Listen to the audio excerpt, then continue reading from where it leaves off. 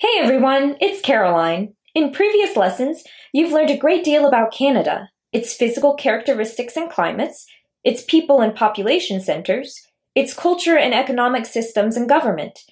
You've also studied Canada's Atlantic provinces, as well as those in the central part of the nation where most Canadians live.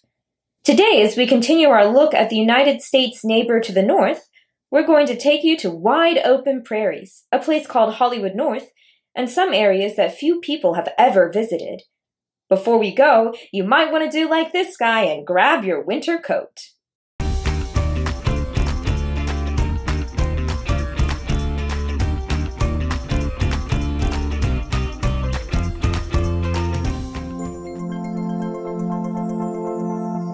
Let's begin today's journey with a look at Canada's Prairie provinces. Moving from east to west, the Prairie provinces include Manitoba, Saskatchewan, and Alberta. As you've probably already figured out, the region gets its name from the massive plains that dominate the landscapes of each of the provinces, much like the American Great Plains to the south, which makes sense, because they are a geographic extension of the same feature. The region has a lot to offer in the grasslands and plains, which are mostly in the southern part of the provinces. The northernmost lands of the Canadian prairies are less well known and less visited. They are marked by more varied topography, such as the taiga, also called boreal forests, which are composed mostly of coniferous trees such as pine and spruce and includes temperatures ranging from cool to frigid. Taigas are the largest biomes in the world and plentiful in Canada. The southern portion of the Canadian prairies is semi-arid flatlands dominated by agriculture such as wheat and barley fields and pastures for cattle to graze. The plains have their share of lakes and rivers, along with a proliferation of sand dunes and badlands, but much of the land is used for farming in some capacity. The land is also crossed in many places by railways, built to haul products from those farms. Those have proven vital to the economic prosperity of the region, so much so that the motto "grains in trains" is often applied to the region for its mass production of wheat and other crops, and the cities and towns created from railway stops to haul the grains. In the mid-20th century, the economy of the prairies took a different turn, as the oil boom introduced a bevy of good-paying jobs to the region. From the early 1950s through the 70s, the explosion of oil production greatly increased the wealth of the prairie provinces and diversified the economy. In 2014, however, the global market for oil declined, impacting the economy negatively. Additionally, the discovery of oil sands in northern Alberta and the southern Northwest Territories diminished the reliance on other forms of oil drilling and production in the region. However, the Prairie region remains strong economically based on its natural resources. Cities in the region include Calgary, Alberta, the largest population center in the region at just over 1 million people as of 2020. Other major cities include Edmonton, Alberta, and Winnipeg, Manitoba, with Saskatoon, the largest city in Saskatchewan, with about 200,000. Thousands of tourists annually visit Calgary for its annual Stampede, a cowboy-themed festival, while Alberta's Banff National Park is one of Canada's most well-known sites for nature lovers.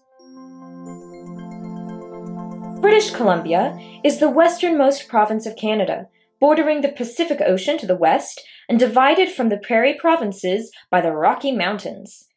With about 600,000 residents in 2020, Vancouver is the largest city in BC, as the area is often called, and the third largest metropolitan area in Canada. BC's economy is primarily built around forestry, mining, and cinematography. More on that in a moment. Coniferous forests such as spruce, cedar, and pine have long reigned supreme for the logging industry. Mining for various ore has varied in importance over the decades, but its contribution to the wealth of the province continues to recede. Vancouver, with 80% of BC's population, is Western Canada's center for finance, real estate, and insurance management, stimulating the economy for the region. The area is also Canada's primary West Coast port, with Asia as the destination for a great deal of the exports. That link has seemingly contributed to a large influx of Asian immigrants to the province, with Vancouver's culture diversifying as a result. The film industry, and its importance to BC and Canada as a whole, continues to grow. In fact, as of 2020, the Vancouver region is the third largest feature film production location in North America, behind only Los Angeles and New York City, earning Vancouver the nickname Hollywood North. Because of its location between the Pacific and the Rockies, the climate between the coastline and the mountain ranges can vary dramatically within the BC province. Along the coast, a visitor will usually find a mild, rainy climate, while the climate in some of the interior valleys is semi-arid with little rainfall. The increased altitude of the interior part of the province causes the climate to be colder and with much more snow. Speaking of snow, let's move now to Canada's northern territories. Remember early on I mentioned that you might want to grab your winter coat? Well, now's the time to put it on. Canada has 3 northern territories: Yukon, the Northwest Territories, and Nunavut. They're not quite provinces. Rather, they're sparsely populated areas that are officially part of Canada, but remain largely unsettled and uninhabitable for many. Less than 1% of Canada's total population lives in the 3 territories, which make up almost half of Canada's total land area. Much of Canada's Indigenous population live in the 3 territories, particularly Nunavut. More than half of the population of the territories claims Inuit or First American status, and most of those inhabitants live in small settlements near water, either the Arctic coastline or along rivers such as the Mackenzie or Yukon. As a whole, the 3 territories are all vast, cold, largely devoid of vegetation, and desolate. The climate varies from subarctic to tundra, so from cold to frigid. But underneath that bleak and bleary tundra lies vast amounts of valuable minerals and fossil fuel deposits. Gold, silver, copper, diamonds, uranium, petroleum, natural gas. This region has all that and more. And in a region where once the people lived off of the land fishing, whaling, and fur trading, the inhabitants now make a living from the earth in a different way, by harvesting valuable minerals and fossil fuels. That is not all that's changed. Many of those inhabitants, as we said, descendants of the indigenous people of the Americas, must now interact with their new neighbors, people of European ancestry. The cultural convergence brings new ideas, new cultural characteristics, and new issues. Let's first look at Nunavut. Separated from the Northwest Territories in 1999 to create its own territory, Nunavut can be found to the north and northwest of Hudson Bay.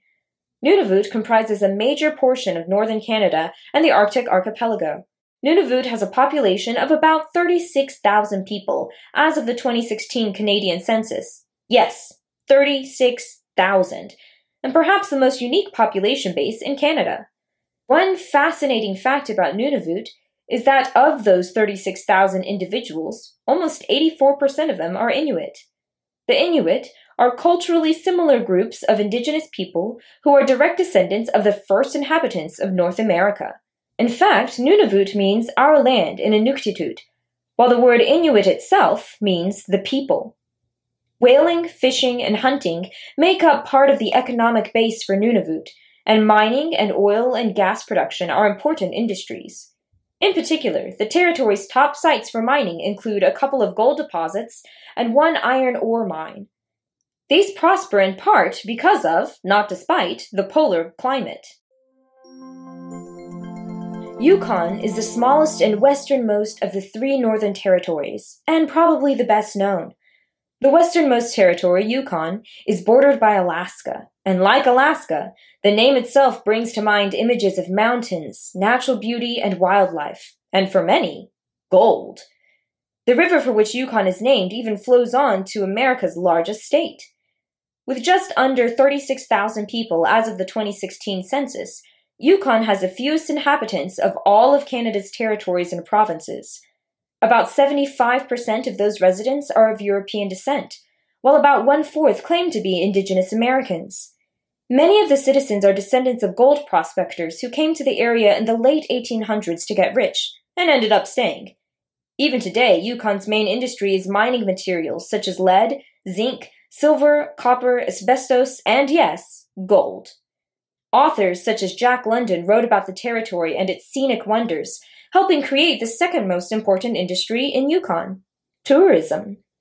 Visitors to Yukon are greeted with a tourism motto, larger than life. To many, it must seem that way. Organized guides and outfitters offer activities such as ice climbing, canoeing and kayaking, skiing and snowboarding, fishing, hiking, and even dog sledding. Mount Logan in Yukon is the tallest peak in Canada and the second tallest in North America. Many come to the northern latitudes to catch a glimpse of the famed aurora borealis, or northern lights. Much of Yukon has a subarctic climate with long, cold winters and brief, warm summers. While the average winter temperature pales in comparison to Arctic standards, nowhere else in North America gets as teeth-chattering as Yukon during extreme cold spells. The temperature has dropped from 76 below 0 degrees Fahrenheit 3 times in Yukon, including 81 below in 1947. Contrary to the cold, Yukon is located around the Ring of Fire, fault lines scattered around the Pacific and noted for volcanic activity. The Northwest Territory has the largest population of the 3 northern territories, but even so has only an estimated population of just more than 45,000. With a population nearing 20,000 as of 2020, Yellowknife is the only real city in the territory. Nearly half of the people who call the Northwest Territories home are Native Americans, about 37% identifying themselves as First Nation, while another 11% claim Inuit heritage.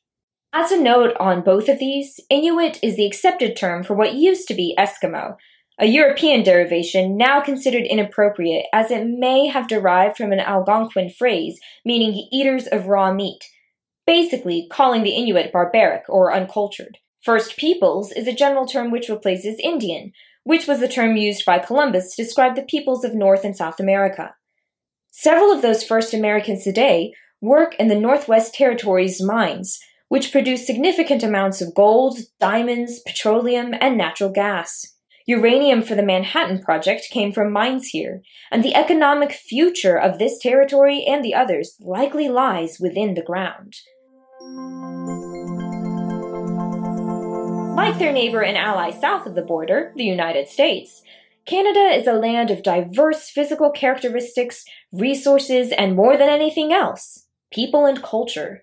Today's trek through the Plains Provinces, British Columbia, and the Northern Territories exemplify that diversity, with sights such as fields of grain for miles, beautiful snow-capped mountains, frozen tundra as far as the eyes can see, and even a stop at Hollywood North.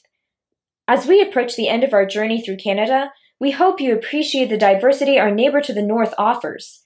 Until next time, keep exploring! Hey!